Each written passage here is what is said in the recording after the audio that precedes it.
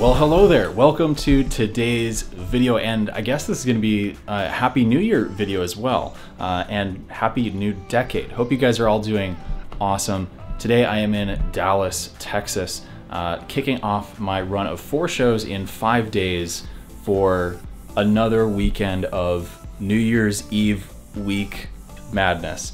If you work in the production industry, you know that New Year's Eve week is one of the busiest times of the year, and this is the busiest New Year's I've had so far. I'm excited for these shows for a couple of reasons. First of all, I'm working with an artist who I've never worked with before tonight for the first show. So I'm a little bit nervous because it's just that butterflies of working with a crew you've never worked with before.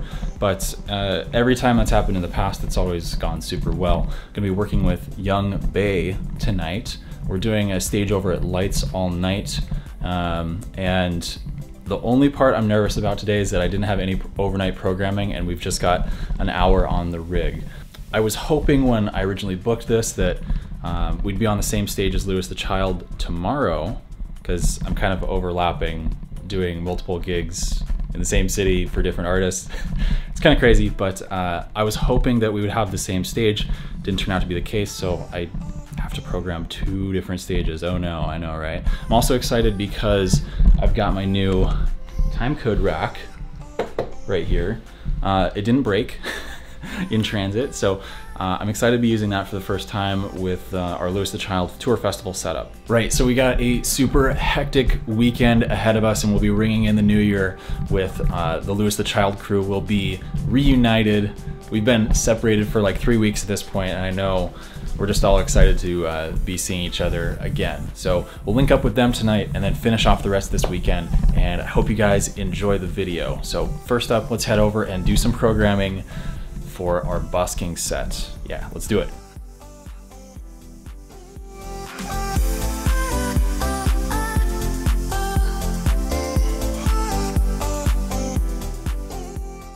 The first time working with a new artist is such an interesting dynamic because in a lot of ways it's kind of like going on a first date with someone, and also at the same time meeting their parents, aka management, and then at the end of it also asking to get paid for your time. So it's a little bit of a weird dynamic, and I'm not sure I'll ever get 100% used to it, but it's always nice when you meet up with a crew that you really click with and everybody seems to be on the same page. And of course, since first impressions are important, I'm not going to be wielding a camera around and vlogging every instant like I maybe would with an artist who I know well and have worked with for a while. On this particular stage, we were rocking the OG Elation Platinum Beam 5R, which seems to be like the default substitute beam for all the B stages at every festival across the country. Now, keep in mind these are the original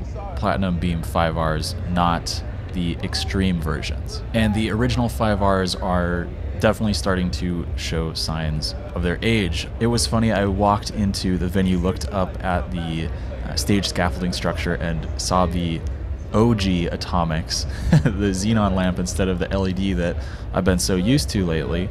It's a cool throwback, a cool memory, because I remember all of the stages that I used to go program and operate out at the Gorge in the summer. Atomic 3000s were like the default strobe light, and it was a cool little reminiscent moment for me to see all those up in an array. They all just kind of stopped appearing on shows all at once. At least that's what it felt like to me. They got replaced pretty much overnight by the Martin Atomic 3000 LEDs and color strobes, all the LED offerings that started coming out about 4 years ago now. But really there is no match for the feeling you get when you press down on one of those strobe executors and all of the xenon lamps snap on and kind of do that burning glow fade out. LED will never be able to replicate that in quite the same way, in my opinion. I'm happy to report that everything seemed to go well with the Young Bay set. I mean, I had a good time, and it seemed like everybody else on the team had a good show as well. So now that those butterflies are gone, we can look forward to doing some more shows together. However, I can't celebrate for too long because we got some more work to do. I decided to hang back after the show at the venue and wait for the remainder of the Louis the Child crew to show up for our overnight programming session on the main stage. All right, well, we finished our first show of the weekend. Now, time to program, since all the ravers have left. We're gonna program on the main stage for the Louis the Child show tomorrow. It's probably gonna be a long night, but it should be fun.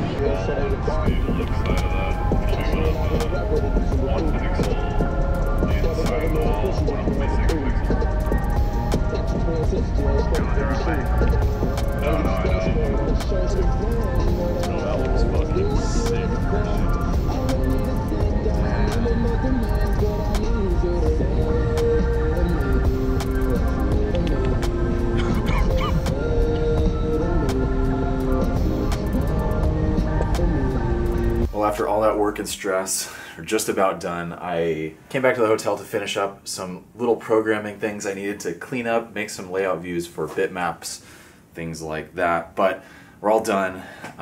Hopefully the show's gonna look awesome. I'm excited to see how the tour rig translates, or the tour file translates into a festival show. This is the first time using it in such a way. So I'm gonna pack up real quick and make sure I don't miss lobby call, and we'll head over to the venue. Let's go.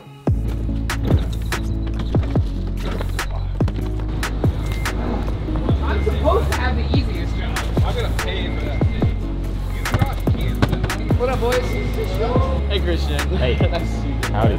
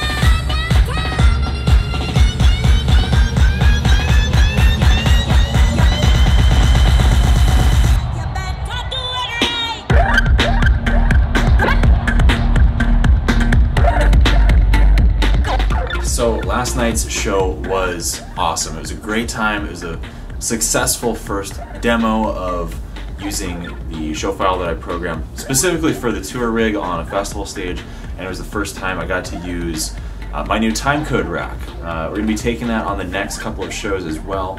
It was a good opportunity to see what I need to do on version 2 when I eventually make that. And make sure you stick around to see how I put together that timecode rack and how you can build one on your own in an upcoming video. But right now, about 5 minutes away from lobby call, so I'm gonna finish getting packed up here once again. And we're gonna head out to Reno, Nevada, and then I think just across the border to South Lake Tahoe to go do our overnight programming for this evening. So I love trips like this because you get to go with the whole crew. Everybody goes to the airport. Sometimes you get to sit next to each other on the plane even. It's really a fun time. So without further ado, let's head over.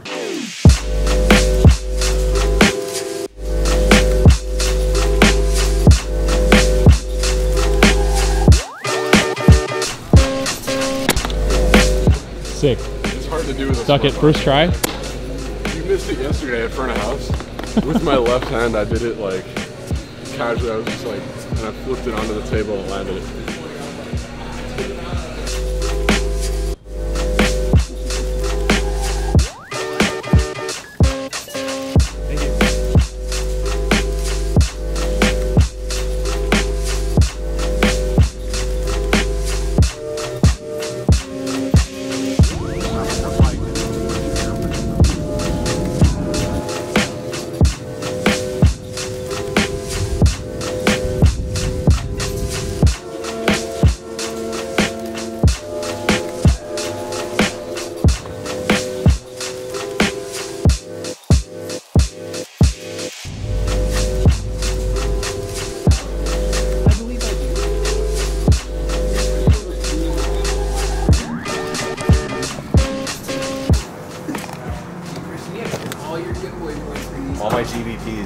Wait, there's buffalo wings in there too. Dude, yeah, there's everything. Is there silverware in there? Silverware is what I'm looking for. Fucking new guy. FNG. It is the tendies, buffalo tendies, mott sticks, hash balls. Hash balls, boys. It's gonna be a good programming night. We got the Denny's, we got a stage that actually works, mozzarella sticks, and like 2 hours to program with a rig that's fully functional. Who would have ever thought, right? Better actually go all the way up. Yeah. Top box. Thank you, sir. Your appetizers.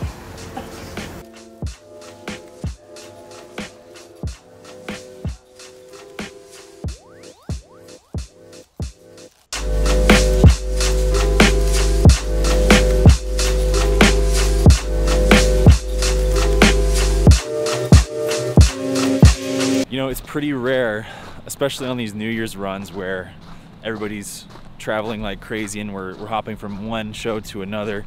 It's rare that we actually get a chance to experience the places that we're lucky enough to visit all the time. Because, you know, there is a huge difference between visiting a place, you know, going to the airport, having a grand old time with TSA, and actually getting a chance to experience it.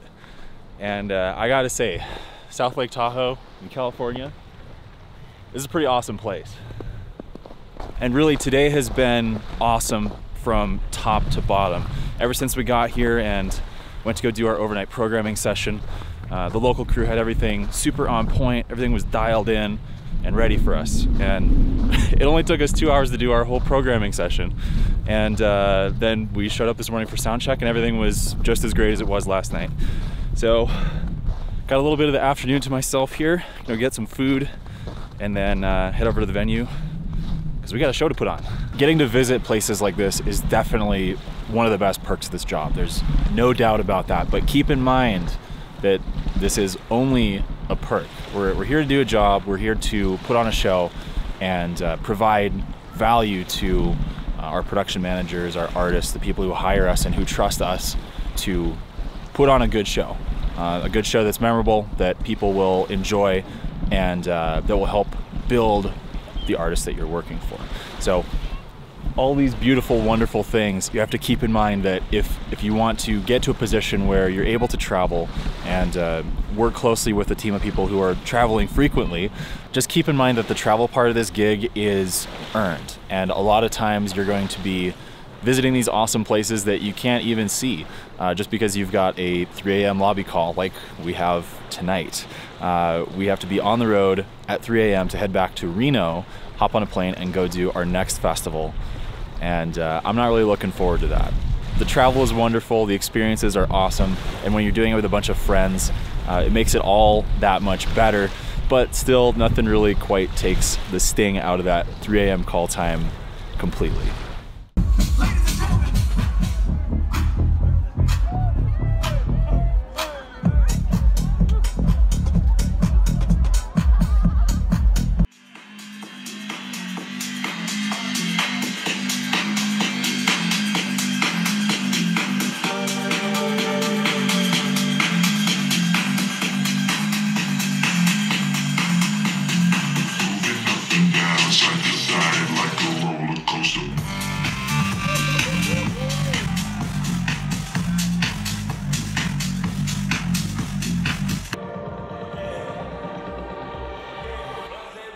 Okay, it's confession time, guys. There was something that happened during this set that I did not notice during our programming session and that happened during the show, and I couldn't figure it out until after the show. If you look closely, you'll notice that there is a vertical strip of X4 bars that are not behaving properly.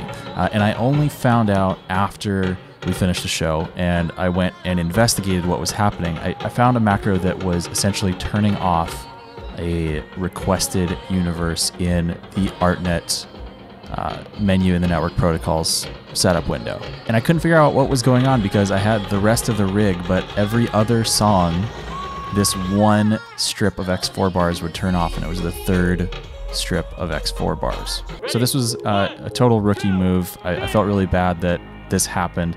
It's one of those mistakes that once it happens once, it never happens again, and I really hope that's the case. It was a strange problem because it was only on half of the songs that the issue was happening. So it's really difficult to troubleshoot an intermittent issue, especially when you're in the middle of a set.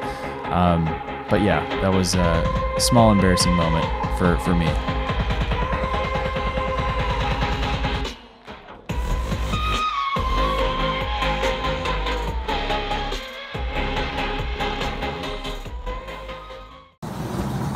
Morning, everybody. It's 2:45 a.m. Got a full 2 hours of sleep, and getting ready to head over to the transport, head back over to the airport, fly over to Denver, do another show, do it all over again. This one's going to be interesting because we're loading in a couple hours before doors, and I don't get an overnight programming session like I usually get. Not that I need it, but more time's always better. Hey guys, what's up? Coming to you live from the 360 cam for the first time. We're here in Denver, Colorado at Decadence, and figured I would just boot up the camera and kind of talk through my process, or probably won't talk through it because I'm up against the wall on time right now. But yeah. Right now I'm just cloning the festival rig into my template show file. And I do that because all of the programming for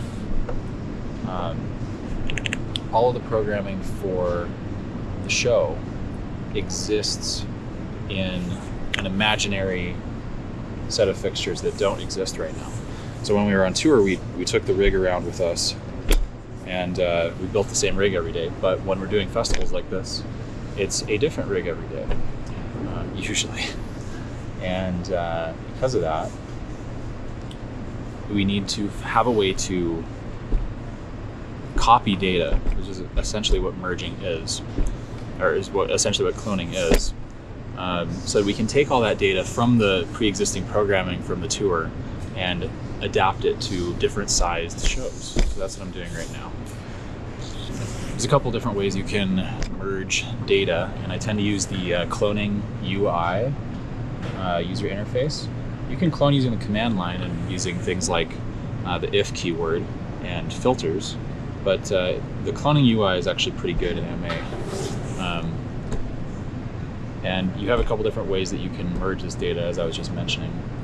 One of those ways, the default way, especially when you're doing your first round of cloning, is the low priority merge, low prio merge, which is different than regular merging, because regular merging will copy all data to all your presets, worlds, sequences, what have you. And if you hit merge, it will merge in new data even if there is pre-existing data. But low priority merge doesn't do that. Instead, it will ignore copying data if it sees that there is already data there. So that's convenient if you want to have like a RGB strobe act both as an RGB wash light and as a strobe light, which is what we're doing with these Protron eclipses. Hey, Christian. Yes. I was checking in with you. Everything going up okay? Yeah, House. it's great. Hey, nice to actually meet you.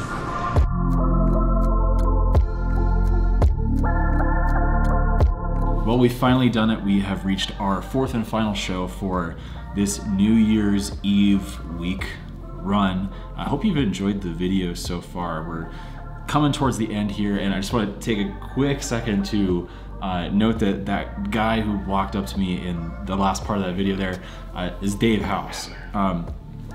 I've never gotten a chance to meet him before. He's kind of infamous in the lighting design programming MA2 world. He does a lot of huge shows, and this is the first time I've had an opportunity to meet him, and he's kind of one of my idols. So it was really cool to get a chance to talk shop with him and geek out a little bit over macros and Vectorworks and what have you. So now that I got my own fanboyism out of the way, came back to the hotel for just a moment to freshen up and we're gonna head back over. The streets are teeming with all sorts of EDM ravers getting ready for the big night. I'm excited for this. This is the first time I've had like a full-blown festival set at midnight with like full time-coded countdown, everything like that. I'm excited for it. Not so nervous. I mean, at this point, I don't really get nervous at shows anymore.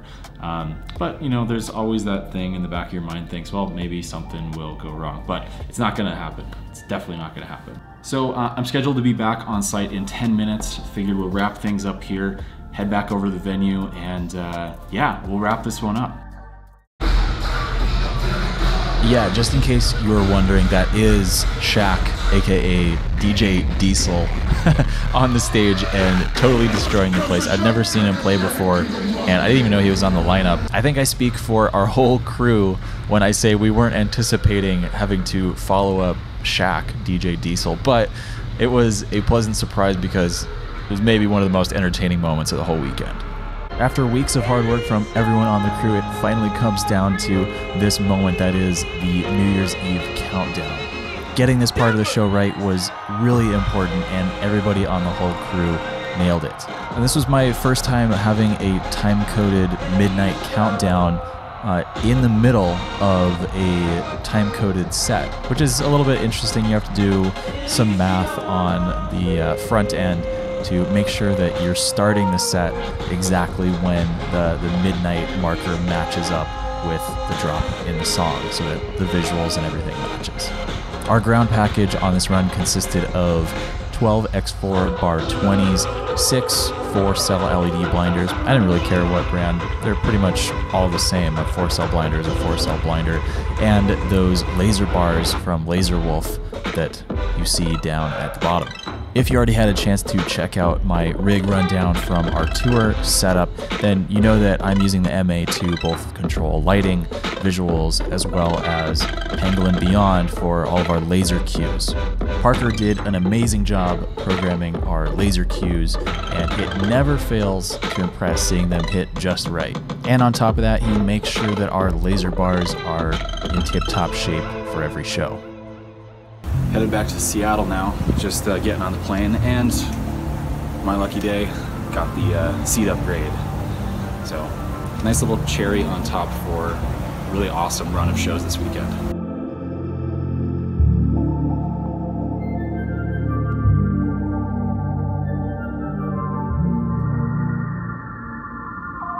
Well guys, we've made it back home, and that means I get to retire a few more festival wristbands and passes. I really kind of like the Lights All Night one.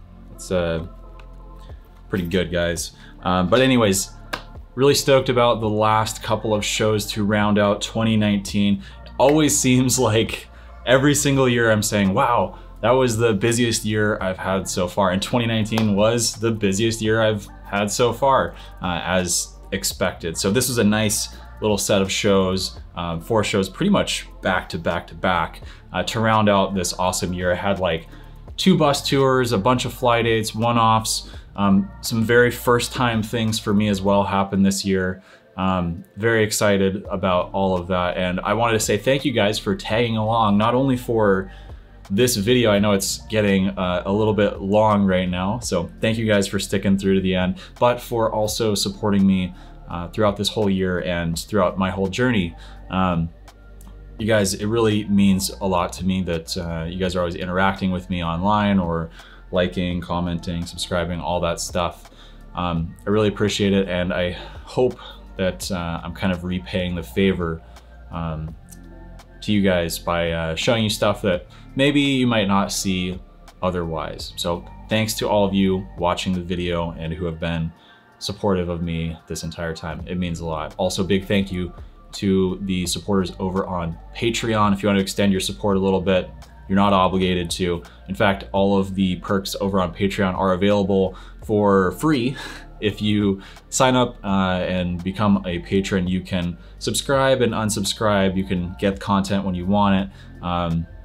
And it's kind of like a donate as you want to kind of method, if that makes sense. So you can go there, check it out. If you like it, pay for it. If you don't like it, unsubscribe, keep whatever you want.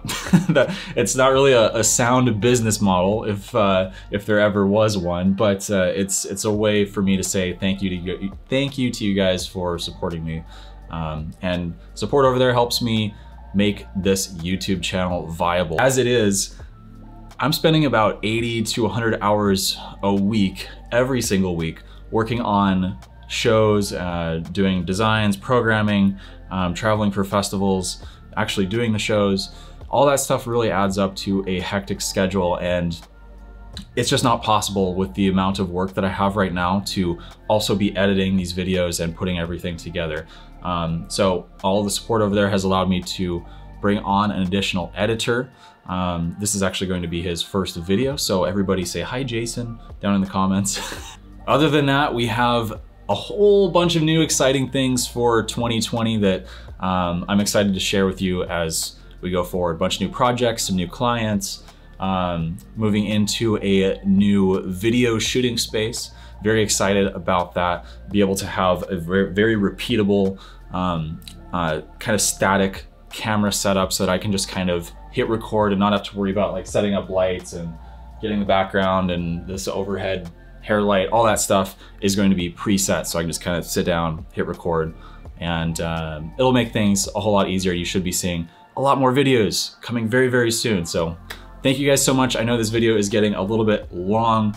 Make sure to stay subscribed because in the next few videos, I'm gonna be putting together a video on how to build your own timecode rack. It's gonna be basically the same as that existing rack over there, but I needed one that had MA parameters in it, so it's gonna be slightly different. The reason I needed 2 timecode racks, not just to make a video, because that'd be kind of a big waste of money because those things aren't cheap.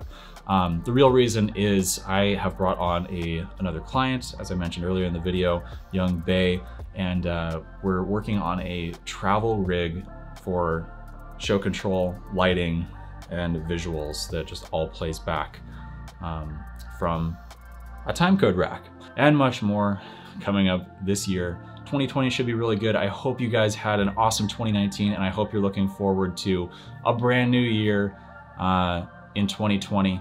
And yeah, all right, that's enough for this video. Appreciate you guys sticking around. I'll see you in the next one.